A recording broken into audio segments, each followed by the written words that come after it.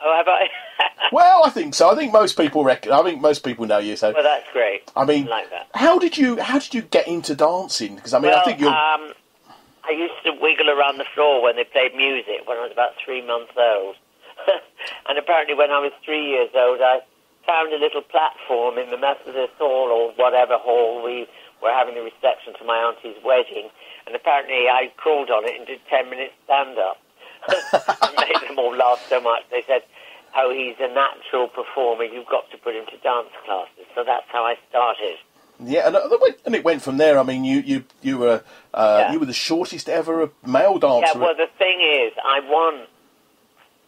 used to tap dance with my feet turned out, like Charlie Chaplin, which is totally wrong for tap, but it's perfect for ballet. So when I went in for the competition at the age of 8, I won the cups and everything for the under-12. She said, he's a budding Danny Kaye, all this sort of thing. We were thrilled. You know, my mummy loved it. I used to polish my medals every day. It's pathetic, really, but it's what every child dreams of. You know, if you want to be a performer, you want to be the best. And she said, this boy must learn ballet. And where's his mother? He must learn ballet. My mother crawled out of the hall thinking, I don't mind him doing a bit of Fred Astaire, but I don't want him doing any ballet in tights. And but then I won a scholarship to the Royal Ballet School out of 300 other children, because we were working class, we had no money. And I won a scholarship to the Royal Ballet School in London and in Regent's Park. So I went from the West Hartlepool Tech in County Durham to Queen Victoria's Hunting Lodge in Richmond Park and lived there for 5 years. And then I didn't grow, and I wasn't going to get into the Royal Ballet, but I was told by the inventor of the Royal Ballet, Dame Ninette de Valois, who we called Madam, and she was a bit fearsome, you know, but she loved me. And she said, you're just going to have to jump twice as high as everybody else and spin twice as fast. So I couldn't let her down, so I did, and that's what got me in the company, doing virtuoso roles. You know, I could do things the others couldn't do, so that was great, you know, and that's why I got in. I remember this, actually. In 1973, you established the world record. Oh, yes. 12 beats... which is it's called an entre deux. Yeah, which is 12. Unbelievable. And that was on Record Breakers. Well, it's from a standing position, and each leg crosses, so that counts as one.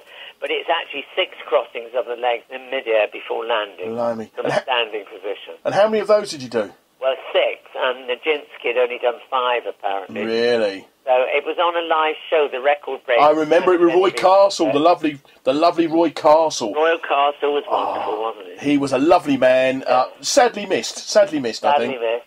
Yeah. Anyway, he said there and then, it was live TV. Yeah. And he said, do you think you can beat the record? And I thought, well, I can't shy away as a ballet guy, because I'll think, oh, he's too scared to have a go. And so I was on the spot. And so I stood there, and I did it for some miraculous reason. I'd never done it before. I think the nerves made me jump a bit higher. Bit of the old adrenaline kicked in. Yeah, that's right. Yeah. So now it's been there for quite a while. Yeah, 1973. So there's quite a few. Oh, blimey, it's a good few years. But you've worked. I mean, you've worked. I had to be able to do those kind of things, you know. But I was an actor as well, so I could play character parts. And so with that and the technique, that's what got me into the Royal Ballet Company, because I was far too small to partner the girls. But that meant I had some wonderful choreographers, people making up dances especially for me and ballets, and because I could do things they'd never seen before, you know, so it was great for me to do that. Yeah, I mean, you've had an illustrious West End career with the song and dance, and of course... And Cats. The role, that was the role I was going to ask you about, right, Mr. Mistopheles. Were you in there with Mr. Blessed? Yes, I was with Brian Blessed, Paul Nicholas, Bonnie Langford, and Elaine Page.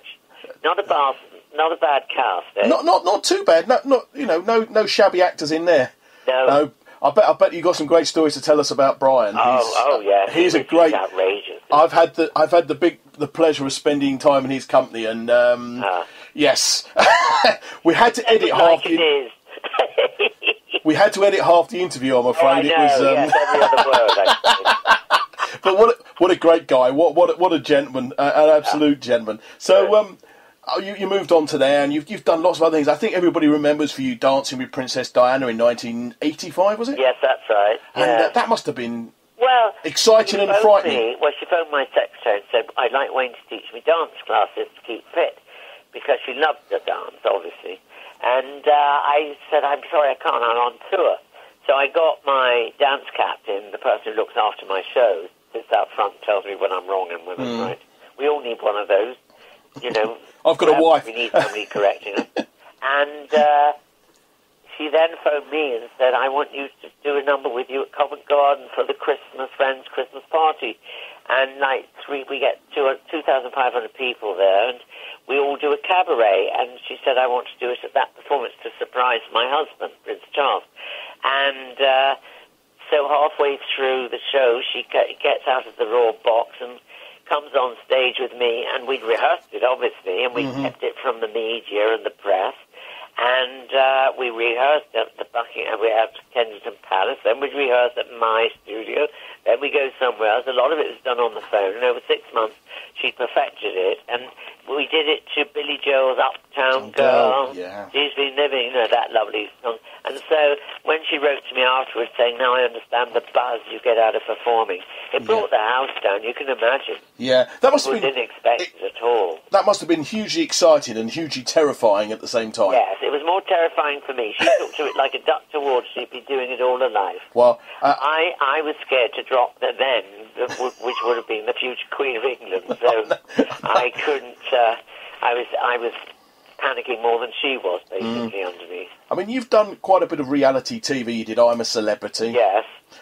What was that? That must have been strange. Well, I'm a Celebrity taught me a lot of discipline. It's something you would never ever do in your lifetime on your own, would you? No, not at all. To a remote place not a chance. in the jungle and start eating bugs and things. Oh. And I was put in a cage with rats, and I had to get the food up. But I only got 2 meals. I think that's another world record, by the way. Oh, was it? For the wrong reason? Least meals. And then you 10 did... people. And then you famously did MasterChef. Was it last year or the year before? Oh, yeah, I did Celebrity Master and got to the finals last year. That's right, it was last year, yeah. Yeah. That's great fun. I enjoy that sort of... I must admit, I enjoy... I think that's the most frightening thing I've ever done. Yeah. Because you have to get a main course and a dessert in within an hour. And, I'd never done cooking before, so everything to me was always new. And I couldn't believe it when this thing suddenly, I opened the oven and there it was, in perfect form. And I thought, there is a God. Yeah. That wasn't me that did it. And I kept staying on and on and on. And I just couldn't believe my luck. And anyway, it's given me a hobby now. I was going to say, it's cooking right now to the end of my life. Yeah, it's I come from a lot of people don't know, so I come from a professional cooking background. Oh, do you? And people... I worked at the Cafe Royal for a little while. I also worked at Champneys Health Club for a little while. Oh, yes. And people see cooking, and I think it's made big by the Bake Off and a few other shows, and people think it's easy. Oh, no. It's easy maybe to cook for you and your husband or you and your sister or whatever. That's fine. Judy Kidd and I partnered up, and we had to feed 150 people. Yeah, do it for... I mean, I used to cook for 200-300... Yeah. 2,000 people, and sometimes in 3 different rooms, 3 different menus. Oh, no, it's dreadful. And people, anybody who thinks that's easy, I always say to them, come have a go. Yes, exactly. I had to go to a restaurant, and I had to do the liver with onions and sweet potatoes and the bacon. And this table ordered 1 medium and 1 medium rare. And, of course, I have to serve them at the same time.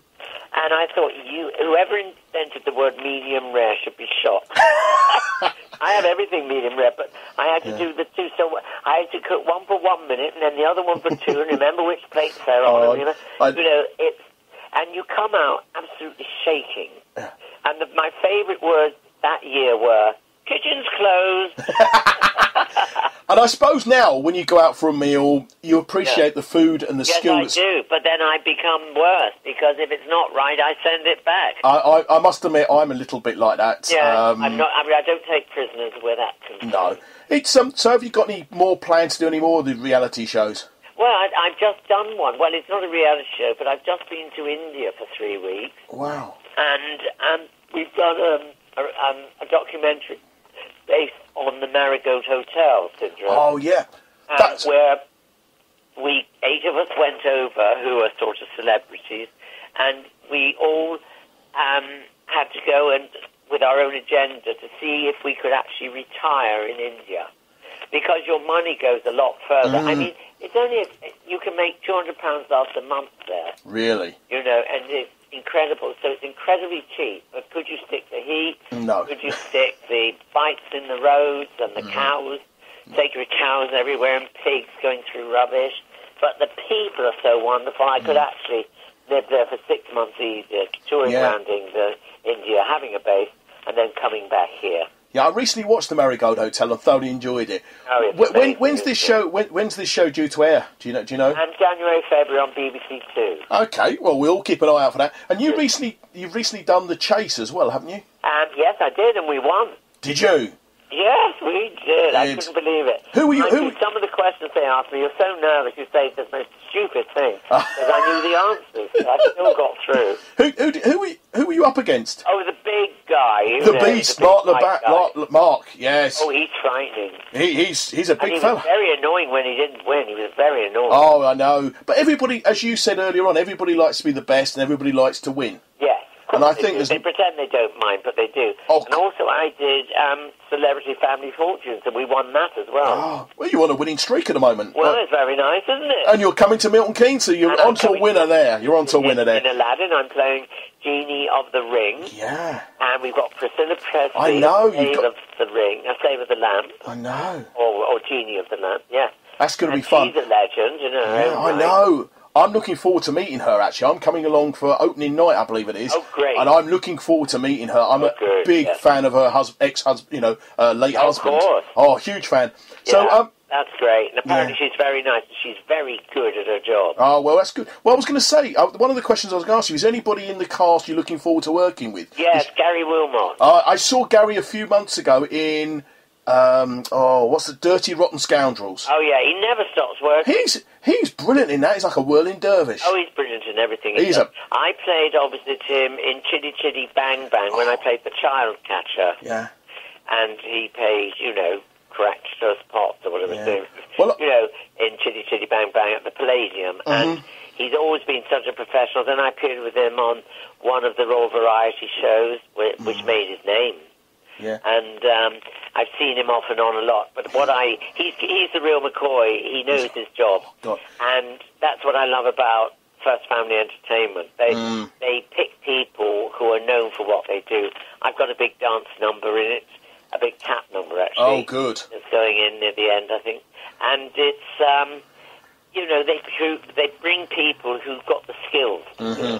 Not just people who are well known for the sake of it. Yeah, I mean, sometimes I've seen pantos and it's obvious that they've got this star and they've built the panto round them and it does not work. I get to see a lot of panto. What does panto mean to you? I mean, it means lots of things to different people, doesn't it? Panto for me, first of all, it's to do with the family. It's when everybody can go to a show together and see their little ones, the future, their grandchildren or their babies or their children, all have a good laugh and take part. They all understand the story. We make it very easy for them to follow. They see spectacle, they see colour, and there's romance in it. And some of them, of course, participate because they get up on stage at the end and get interviewed. And it may be what gives them a feeling to maybe one day go on the stage themselves. Yeah, I mean, I was very fortunate. My late grandmother took me to, London Palladium and the Golders Green Empire when I was 6. I'm middle 50s now, so it's a long while ago. And I saw people like, I think it was Freddie Garrity, if I remember correctly. It's a long while ago, in panto, and I loved it. And it's did my first panto at the London Palladium in 1973 or something. Well, I think this might have even been pre that, actually. It would have been late 60s, I think, when I went. Yeah. And of course, it's traditional, and the jokes get handed down, and it's only done in England, Canada, and Australia. Anywhere else in the world. Yeah, I've got a friend who's American, and trying to explain it to him, it's like it's like explaining cricket to him. No, I don't. I mean, I said, what does panto mean to you? Would you not over Christmas? Would you not rather be at home with your feet up? No, good. No, I get so bored. Do you? And I'd probably be in another show anyway, But, No, I mean, yes, I mean, for us it's not a holiday. No. You can go away after Christmas. But, you know, it's lovely